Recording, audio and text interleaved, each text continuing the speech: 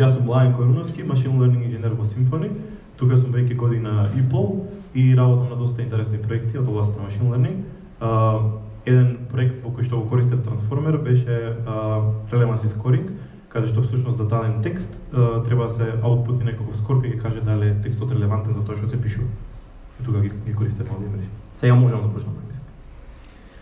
Okay, introduction. As I've mentioned, natural language processing has seen a lot of advancement in the recent years. In the beginning, everything was statistical, so people wrote complex handwritten rules to do most of the tasks. But nowadays, deep learning changed the game. So we use deep neural networks to do the NLP tasks. In the recent years, the transformer architecture took off, and it's used to solve almost any task. As I told you, it's a neural network architecture, but it's kind of different. I'm going to explain it in details so you can understand how it works. These models are large, but they're not difficult. So how large are they?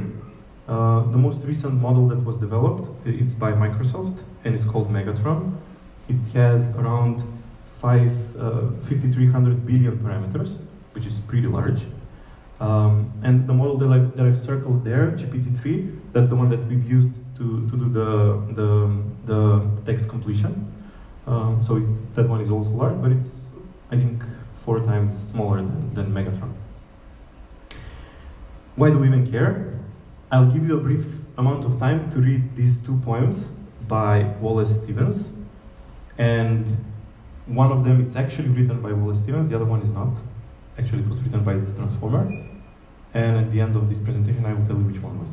So I'll give you 5 minutes to check it out.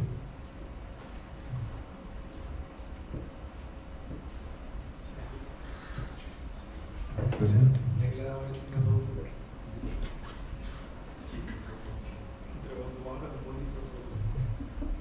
This is the first one? Maybe the first paragraph is enough. Okay? This is the second one.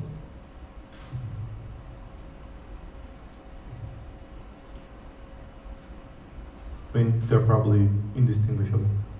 Not in terms of the text that was written, but in the style of that poem. What's even more strange is that these models can do arithmetic. Text completion was something that was solved pretty early in the whole NLP sphere, but nowadays these models can can reason. So here you have a question that was taken out from a textbook for, I think it was elementary school maths, and on the right there is an answer that was produced by the transformer. So you can see, basically the model, it didn't output just a number to answer the question, it output an explanation of how it solved the problem. Bigger is better in this case. And here on the x-axis you can see the number of parameters that the model has. On the y-axis is the accuracy. And the top line, the dotted line, is the human performance on this SOTA task. So you can see as the number of parameters increases, the accuracy of the model basically goes to the human level of reasoning. And as we've seen in, for example, image in computer vision, where models basically surpassed the human level of reasoning, we maybe expect this to happen also in NLP. And one of the Australian philosophers has something to say about this model, is that this model is one of the most interesting and important AI systems that was ever produced. On to our next topic, which is machine learning background. Here we are going to talk about some helpful concepts that will help you to understand the transformer model better. First, we are going to talk about model selection, then activation functions, regularization, classification, and we'll end up with representation learning.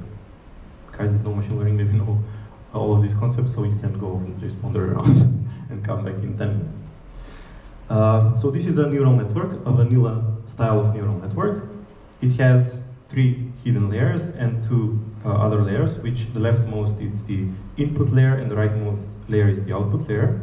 The circles are the neurons, which are initialized with some values. So for example, at the input layer, you can imagine that you have, let's say, an image, and the leftmost pixel is assigned to the topmost neuron, the next one to that pixel is assigned to the second, and so forth. Actually, this is not how it's done. There are different kind of architecture for this task, but it makes the problem easier to envision.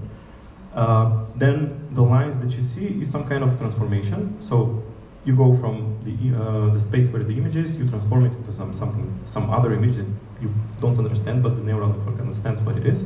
And then you go so forth, so the information flows from left to right. Once the image is processed, at the end you have some value, and depending on the task that you're trying to solve, maybe it can be a classification. For example, if there is a person on the image or there isn't a person on the image, hot dog, not hot dog, if you remember. Or maybe other task.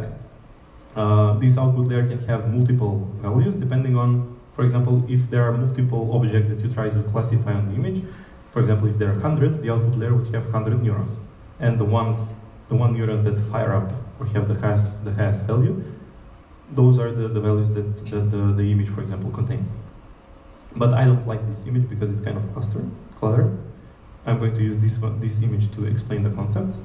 It's almost the same, and at the left we have the input layer, at the right we have output layer, and the hidden layer in between. I've decoupled the actual transformation, which is called linear here, and the activation function that layer uses, and I'm going to tell you a bit about both. First, model selection. So the image that I showed from the neural network had, for example, 3 hidden layers, but what's stopping us from having, let's say, 1 million hidden layers? Or these hidden layers to be wider? Or what kind of activation functions are we using? This problem is considered in model selection. How do we do model selection? Well, we use our data here. We split the data into 3 parts, 60%, 20%, 20% ratio, and we name them train, validation, and test set. Then we chose 1 parameters for the neural network, the width, the depth, whatever, and then we train it using the 60% of the data set. Okay? Then after the model is trained, we evaluate with the validation data set. Now we have a model and a metric. Then we choose another set of hyperparameters, do the same procedure, exactly the same procedure, and we have another model and another value for the metric. After we've exhausted the whole hyperparameter space, we chose the model that had the higher value, higher performance metric. Then what we do is we take the train and validation set. This is how it's done nowadays. We take the train and validation test, join them together, train the model once more, the one that had the best performance, and then we evaluate on the test set, on the last piece of the data set. That's the value that we report. That's how our model performs. In this section, I'm going to ask you several questions, so I would like you to keep attention. The first question is, can we train, and this is not for the machine learning folks, can we train and evaluate without splitting the data set? The left answer is yes, the model will have high accuracy, and the second answer is no, even though the accuracy is high, it's not the correct performance value. So who's for number 1? Maybe raise your hands. Who's for number 2? This is great. Yes, even though the accuracy will be high, if we use the full data set, the model can learn all the data set by heart and output the correct value in each case, but that's not something that we want. We would like the model to perform well on something it hasn't seen. On to our next topic, which is activation functions. As we said, neural network is nothing more than a transformation. So you start with an image or with a textual representation, whatever, and then you transform it such that the output value, it's easy to classify, the task is easy to accomplish. But this transformation without the activation function is linear. So it can only, for example, move points in space, it can scale points in space and so forth, but we would like to add some nonlinearity. For example, if you do clustering in your data, and your data is, for example, in a ring, and it's easier to cluster, for example, if it's in a square, then you would have to add some non-linearity because linear transformations would not accomplish that. How we do that? We do that by adding activation functions. And by the way, I'm going to write some of the math stuff here. Some of the most important activation functions that are used nowadays is the ReLU, which is basically you take max of max between 0 and the input value. The function, it looks something like this. So you basically clamp. If the value is negative, you set it to 0. If the value is positive, you just take it as it is.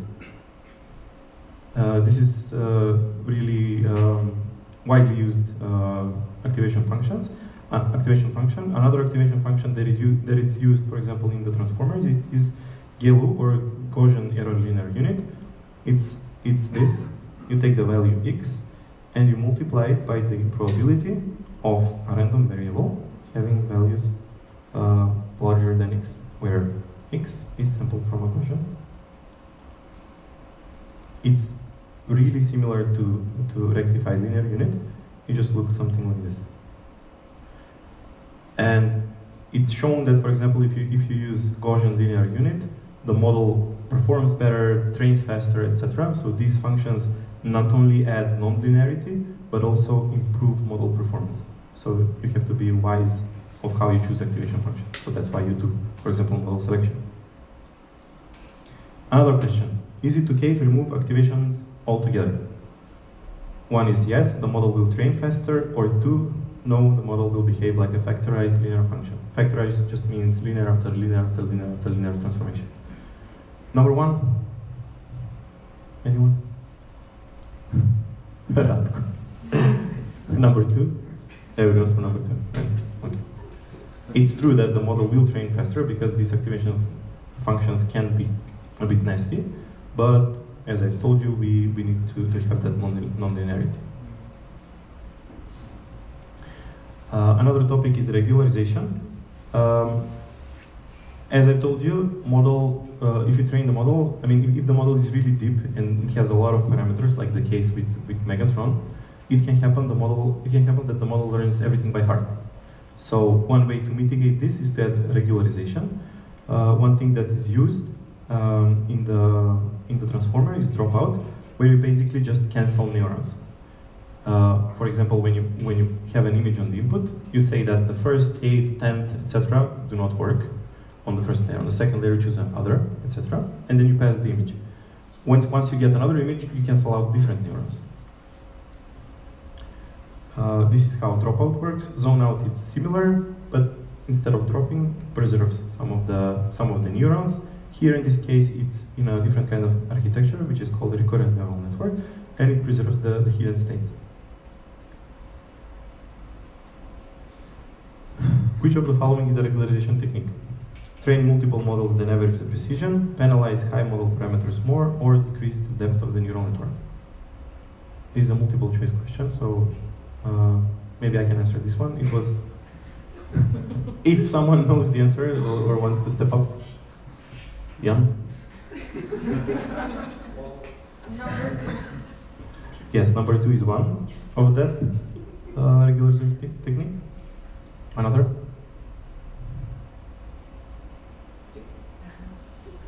No. 3 is not. It can help, but as we said, we can have as deep model as we like, so we don't want to penalize the architecture. We like to penalize actually the parameters. So actually, number 1 is a regularization technique that we could use. So we train basically multiple models with different parts of the data set, and then we average the prediction of all. This is something like a wisdom of crowd principle that is used.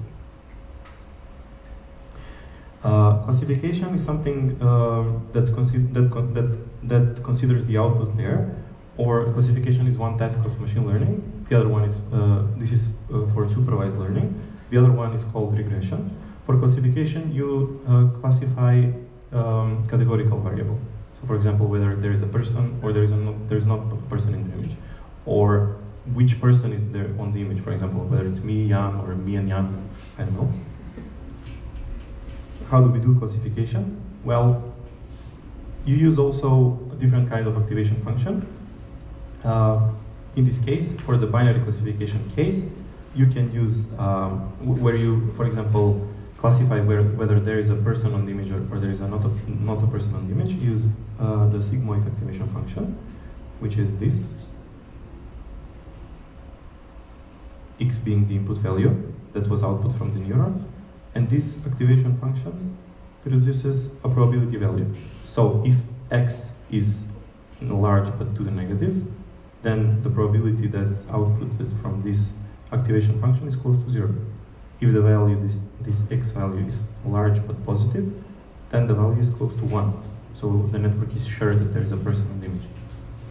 For the general classification, where you have, for example, multiple persons that you would like to distinguish between, you use the softmax, which is this. E is a constant, the Euler number, 2.7 something, and then you normalize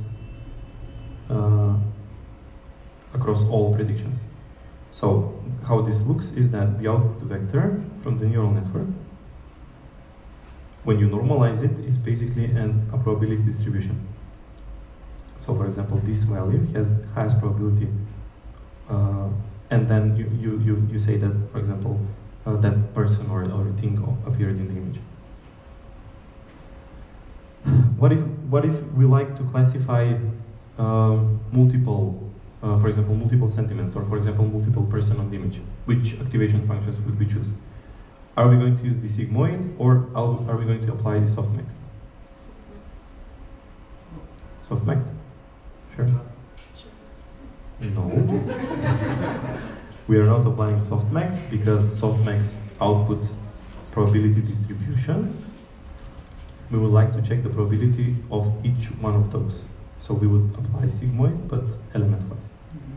Okay? And the final thing is representation learning. Computers do not work on textual data. It doesn't understand text. So we need to transform text into something that the model can understand. What the computer can understand is numbers, and this is basically representation learning, one area of machine learning, where you transform text into a list of numbers. There are multiple algorithms for doing so, and for example, this is an output from one of the algorithms. By the way, these algorithms have, when you the vectors that are outputted from the model have neat properties. For example, you can see that direction and magnitude between king, queen, and man and woman are the same. So there is, like, semantic is preserved. Or verb and tense. Walking and swimming is on one part, walked and swam is another part. Or, for example, countries and capitals. So we can see that semantic is embedded into these vectors. So my question is, can we use embeddings to cluster text, like how TimeMaker works? You have different kinds of text with different topics. Can we use embeddings to do clustering, which basically means putting different text with different topics in one packet, in another packet, etc.? First answer is yes, since embeddings capture semantics, or two, no, computers can't operate on embeddings. Yes? Yes. That's true. As I told you, embeddings produce, the algorithms that produce embeddings have, the embeddings have semantics in them, so you would expect, for example, text that talks about sports will be in one part of the space, text that talks about politics will be another part of the space, and then you can use basically the most basic clustering algorithm that you can choose to find the boundaries that separates that space, and that's it. Something that we've used on Jarvis, which turned out to be pretty nice. Okay, neural machine translation. So neural machine translation uses neural networks, duh. However, the network that I've shown you before, it's not suitable for such task. Why? Because in text, there is a sequential dependence between words. So for example, the third word can depend or can refer to the first word, etc., or maybe to some word that comes after it. Vanilla neural networks do not take this sequential nature into account. So there are different kind of architectures. One that is most widely used is recurrent neural network. And there are two types of recurrent neural networks. One is long short-term memory, and the other one is gated recurrent unit. As I said, they can handle sequential data, plus they have a state inside of them. So when you input a word, the model will produce a word, but it will also update its state, so we can know, for example, later on, how to process that information that was passed before. These are the models that were used. So RNN on the left is the most basic one. LSTM and GRU are more complicated, but they have three. For example, LSTM has three components that work interchangeably: the forgate gate, input gate, and output gate. You can think of them as a neural network, special kind of neural networks that do different tasks. And GRU has reset gate and update gate. I won't go into details, just so you can be aware of how it works. This is about networks that you use, but you need to have some kind of architecture, for example, to do language translation. One kind of, or the architecture that you're using is the encoder-decoder architecture. What does this mean? You have one network, which is called the encoder. You have another network that's called the decoder. And the reason why we have two networks is that there is no, for example, input and output sequences can have different lengths. So for example, if you translate from English to French, it doesn't mean that if the input, for example, has 10 words, that the output also has 10 words. It can have maybe 3 words, right? So that's why I use 2. Plus the other reason why I use two networks is that there is no monotonic relationship, which means even if they had the same number of words, the first do not relate to the first one in the output, okay? LSTM are usually preferred because they capture long-range temporal dependencies. This is what I said before. If you have a word at the end that refers to a word in the beginning, for example, blah, blah, blah, it, and it refers to some dog or animal in the beginning, then LSTMs perform better.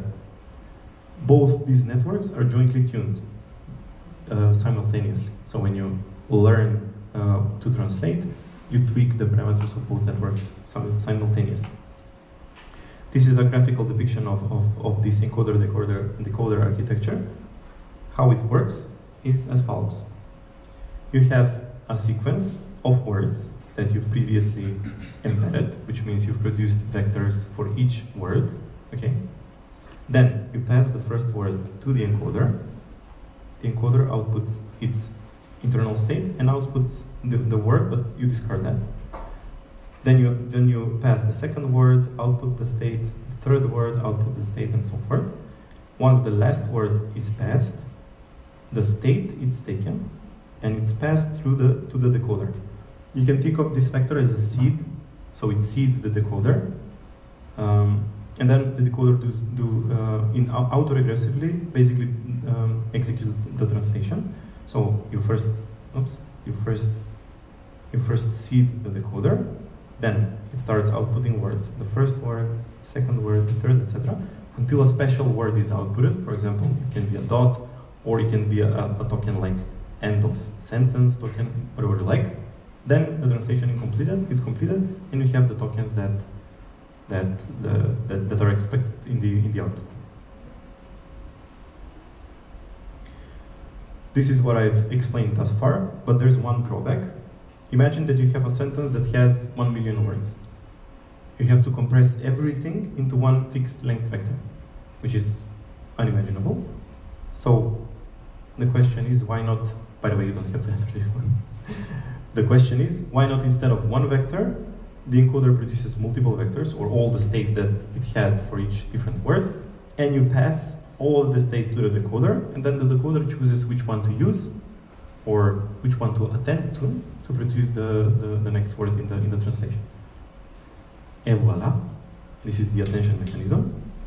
So as I've told you, the first word produces a state, the second one, third, etc. Then you take all the vectors here and you pass them through the decoder.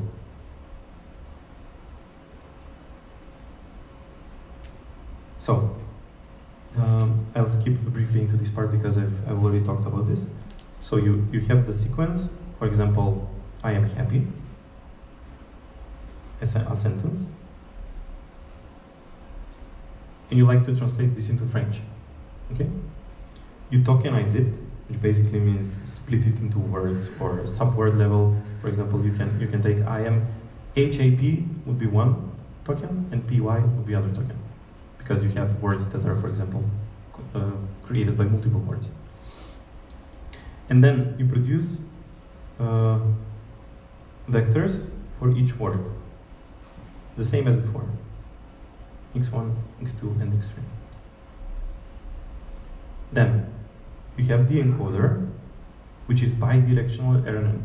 This is nothing more than a classical RNN, but the way it operates is you first pass the sentence in the usual order, then you reverse it and pass it in that order, because I told you some words can attend to later words.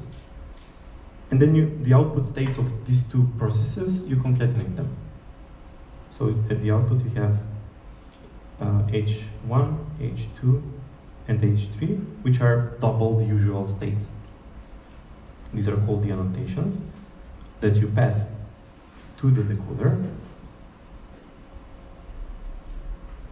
Now, since the decoder produces words autoregressively, which means it needs to see the word before to produce the word that's next, let's see how, for example, it will produce the third word.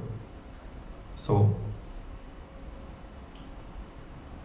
for the third word, Y3, the decoder, which is F, needs the previous word, Y2.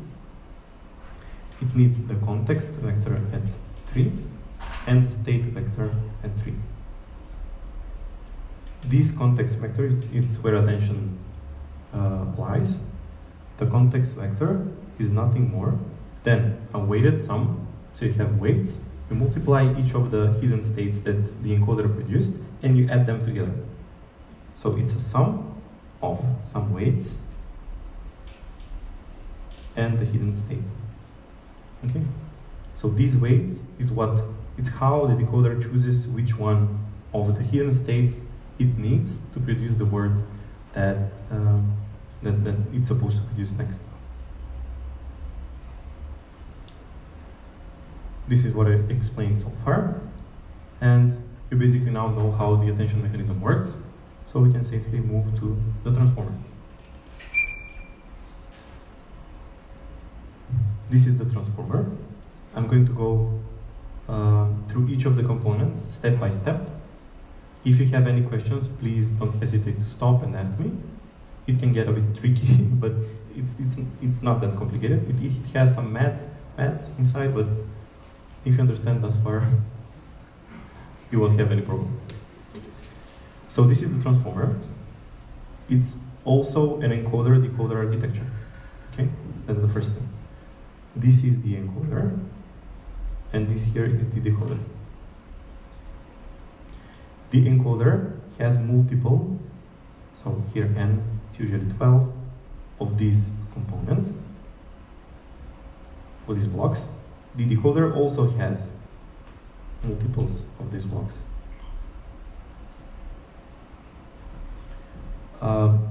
We'll go over each step, through each part step by step, but first let's see why the transformer is better than, for example, the usual RNN. First, I mean, it's encoder-decoder, we've talked about that. The other difference is that it completely relies on attention mechanism. So this thing, multi-head self-attention that you see here, this here, they're all attention. Almost the same as the weighted sum that we've described before. So since it only relies on attention, it's highly parallelizable.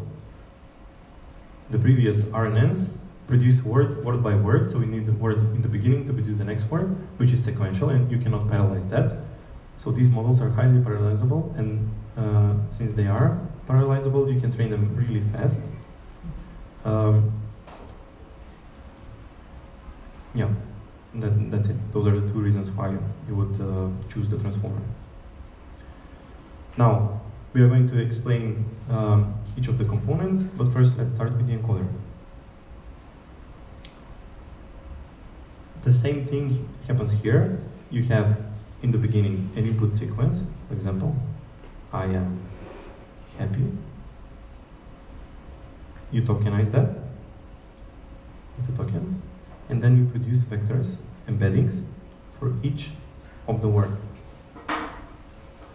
Then you stack these embeddings on top of each other to produce one matrix.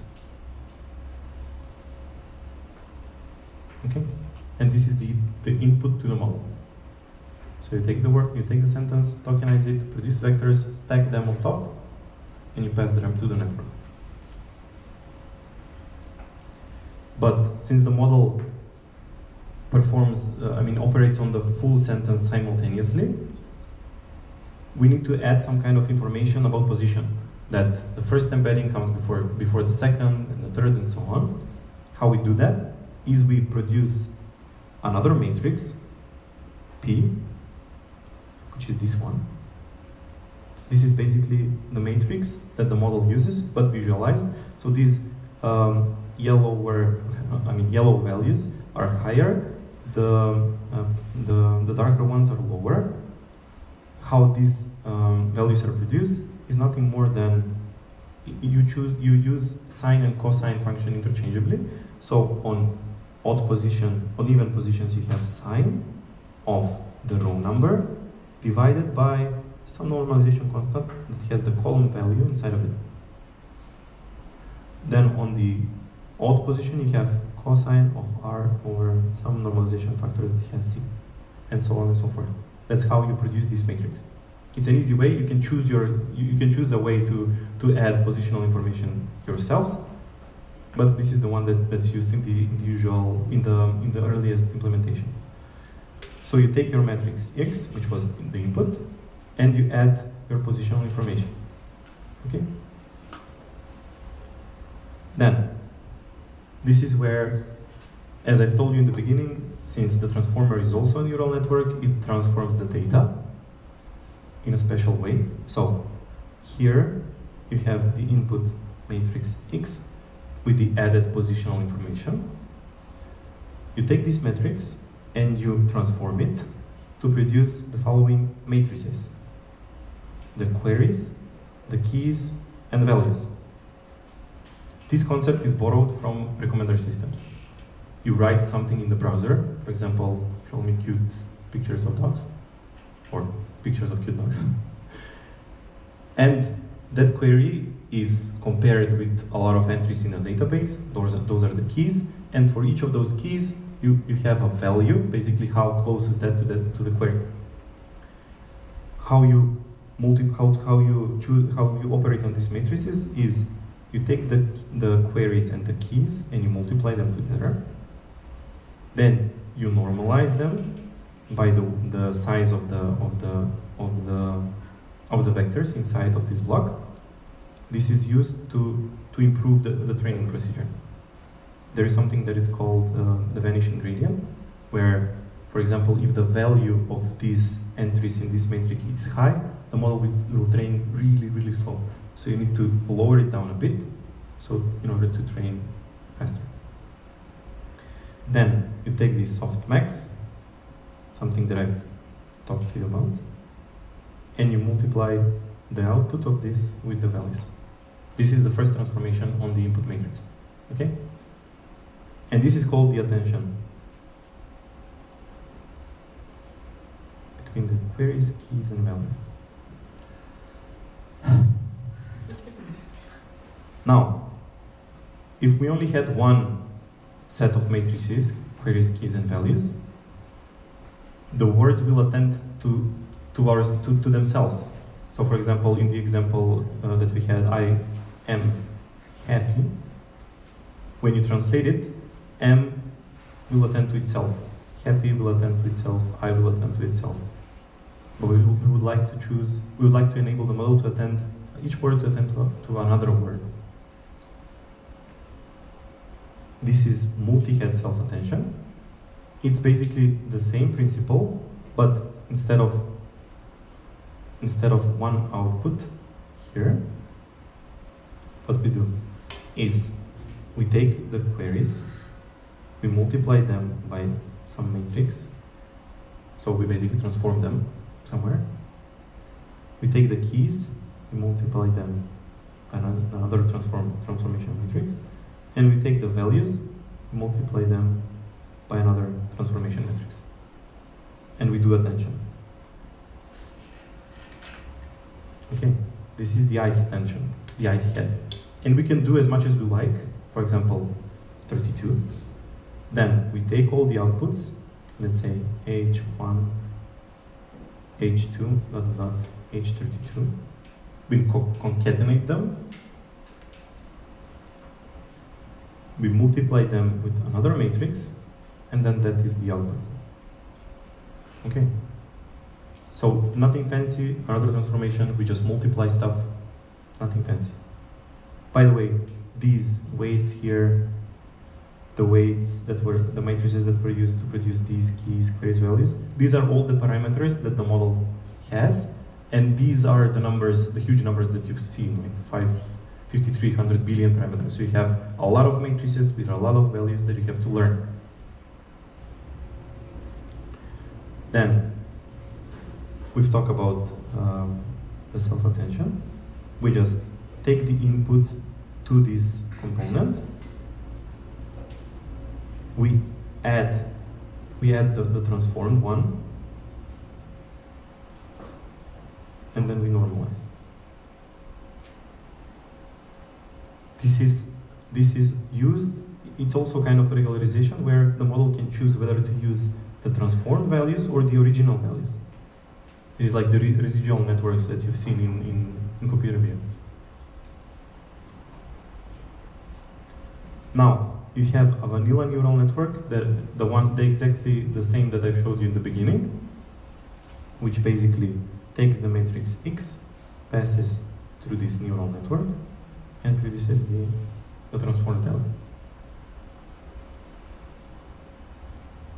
Exactly the same thing. You have normalization. You take the transformed matrix from the network, plus the untransformed one. You add them together, and then you normalize. Again, residual connections. So the model can choose whether to use the output of the network or the untransformed one. That's the encoder. I know it looks scary, but it's not. There are only matrices that you multiply them together in a predictive fashion, such that when the output of each block is transformed in a way that it can produce the results that we want. And it's exactly the same with every neural network. A bunch of transformation on the input data. The decoder, it's almost exactly the same as the decoder, with one addition. It's the masked multi-head attention. Because the decoder produces words autoregressively, which means word after word. This is the decoder. The encoder is produced in parallel fashion, but the decoder produces words one after another. But you have as input the whole sequence. With, for example, if you translate a sentence into French, you have word 1, which was translated, word 2, which was translated, and then some words that were not translated, but have to be filled in. We would like the model to not attend to those words, because we don't know them, okay? So that's why you have this masked multi-head self-attention. It's exactly the same.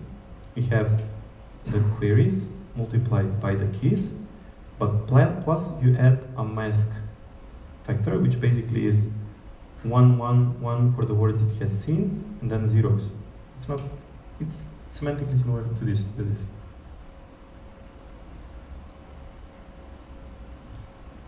Then you have the same multi-head self-attention as the one from the encoder, but the thing is that here you initialize the queries and keys with the queries and keys of the last block of the encoder, because we would like to add some of the information, some of the attention from the input sequence, right? So we don't want the translation to only attend to itself, but to attend also to the input sequence. And at the top of the decoder, you have what we call a head. So the output of the decoder is also a matrix, X. Now we would like to project this matrix. Let's say this matrix X is has, for example, 100 by 768 dimension. We would like to go from 100 by 768 to 1, to a vector which has one row and the size of the vocabulary, the number of words that we have. And finally, we pass this vector, which is unnormal. The values here are unnormalized. You pass this through a softmax function to obtain a probability distribution. And the value that has the value in the vector that has highest probability is the word that needs to be translated. Okay? That's it. You know how Transformer works. So, I can give you a short depiction. So you have the encoder. You input the stacked vectors of the words. You get the queries and keys from the last layer. Here you have the decoder. You use this as a seed to initialize the attention there. Then you get the input Y, and then you produce probability for each word. I'll go over a data flow, so how the model works, without going into details about how the transformation is done, because we've talked about that before. So the assumption is that we have a transformer that was trained to translate from English to French, and we would like to translate the input sentence "Hello world" into "Bonjour le monde." Now, at the encoder, we first tokenize the sentence into different words. We produce vectors for each word and stack them together to a matrix X. We add the positional information into this matrix, and the resulting matrix is passed through the encoder. At the decoder phase, we take the queries and the keys from the last block. We initialize them. We use them to initialize the attention in the decoder, and then we create a special list of tokens, which it has the beginning of sentence token inside of it, just that one. Then we do exactly the same procedure. We take the tokens, we embed them, we add the positional information, and then we pass this matrix through the decoder. Then the decoder produces a matrix, transform matrix, blah, blah, blah. We project it into a vector. We pass that through a softmax function to obtain a probability distribution. And the word in this position is the next word. For example, bonjour. Then we add this token in this list, and we do the same procedure.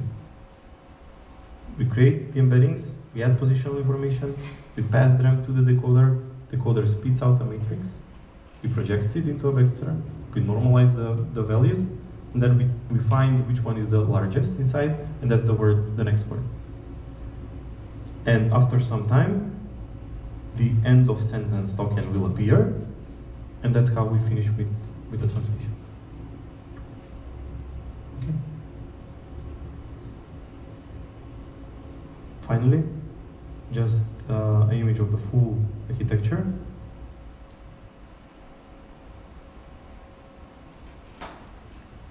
Here.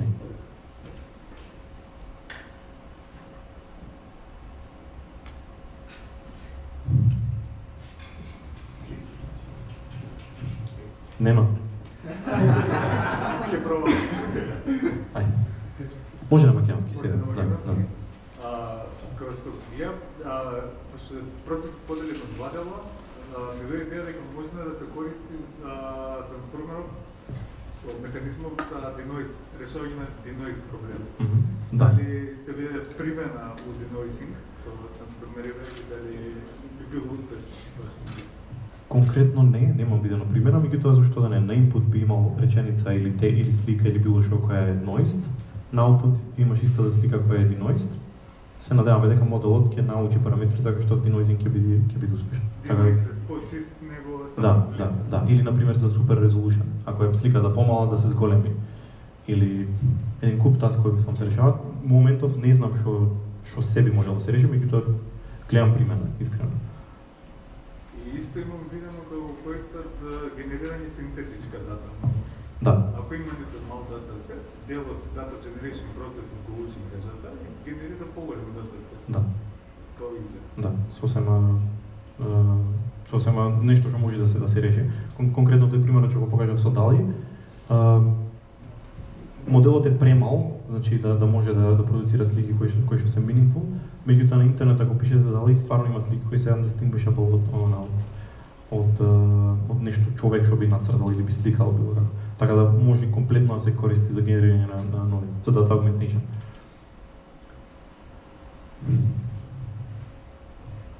Може, едно.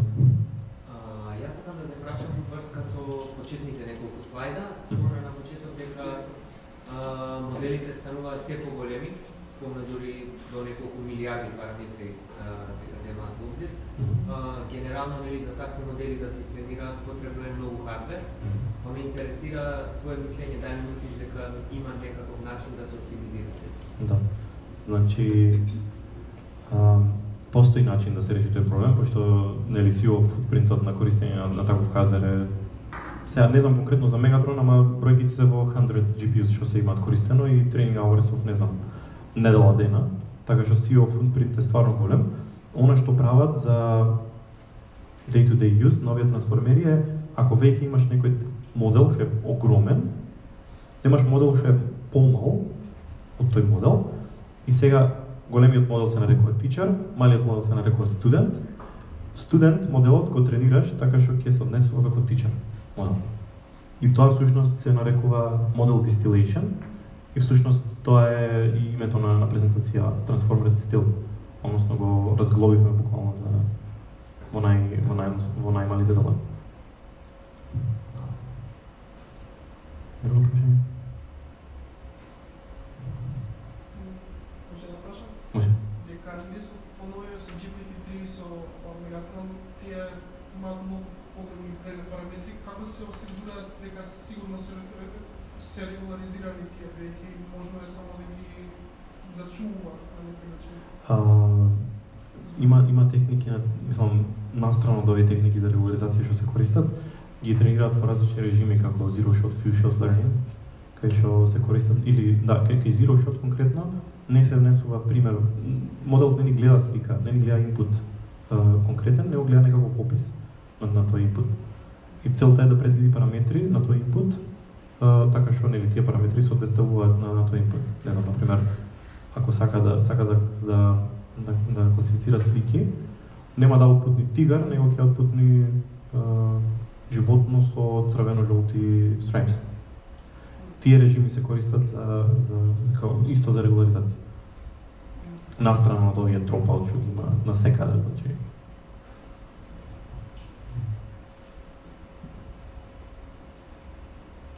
Тоа е се. Епа, дечки, ајде на забава.